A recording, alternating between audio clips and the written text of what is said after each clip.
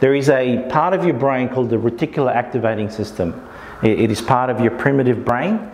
Its main function is to keep you alive. If you think about it, it drives your heart, it helps your breathing and all the other parts of the nervous system. But you actually can control it as well.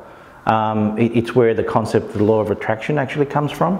Best example is this. You remember you bought a car the first time, yeah, and you think, wow, that car's going to be unique. There's not many of that cars on the road, and as soon as you drive out of the car yard, it's everywhere. And in fact, it's in the same colour and make that yours is, but it wasn't there before. And that's because your unconscious, your reticular activating system, your RAS, has been turned on. Now, the RAS works for other aspects of your life as well. So if this is something that you find useful to you, your RAS will turn on to that, and you will notice things about it.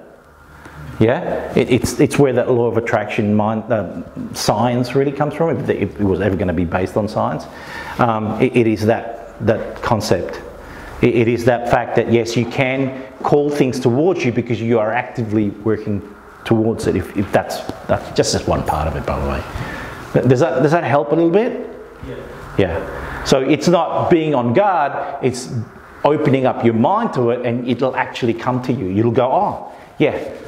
Yep, I know, because I'm aware of my reactions, I know what I need to do, and just be aware of it. Yeah? Look, like I said, it's a practice. I was just going to say, it's a practice thing.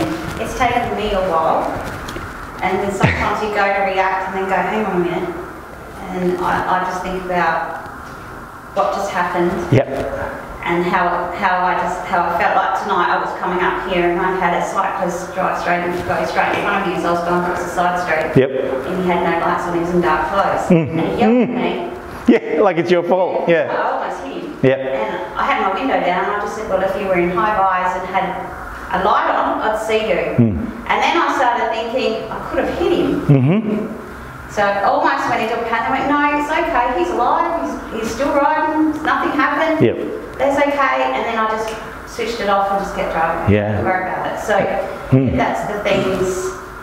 I mean, apart from when I had a major car accident last year, and that really messed with me because I couldn't understand why it happened, because I'm a big believer in things happen for a reason. Yep. And I couldn't understand why it happened to me. I walked away alive. They can't believe that. But for so many months I'd sit there and go, why did it happen to me? I don't know what I've done. I can't understand. I've been following the law of attraction. Yep. And I can't understand how that happened. Maybe that reason hasn't come out yet. So, yeah, when they say that there's a lesson in everything, you've got to there's something for you to learn from the things that happen in your life. And I just haven't figured that one out. So I just go, it's okay. I haven't figured that out yet. I'm alive, so that's fine. So you got to find my meaning video, because it'll help you with that. Yeah. Can I give you some insight? Yeah. Sometimes the lesson is there is no lesson. Okay. Stuff happens. Yeah. Good things happen to bad people. Bad things happen to good people. It's just life. Yeah. And sometimes when we look too far for a meaning, we can spend our days looking at it and never living life. Yeah, and that's just an insight. Like, that might be the thing. It might be that, hey, it was an accident. That's why they're called accidents. There is no purpose in accidents. If you can find a meaning, great. Sometimes life just gives you something that has no meaning at all. It could be the meaning that you need to get from it was that you needed to be resilient when bad things happen. That could be the only meaning you could take from it.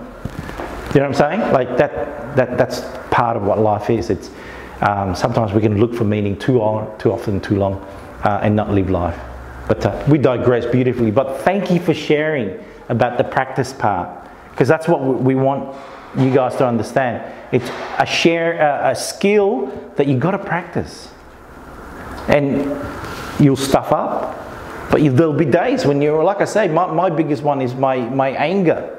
Yeah, I'm fully aware it comes. I'm fully aware when it's coming, but yet sometimes that red blind goes around, and I do it.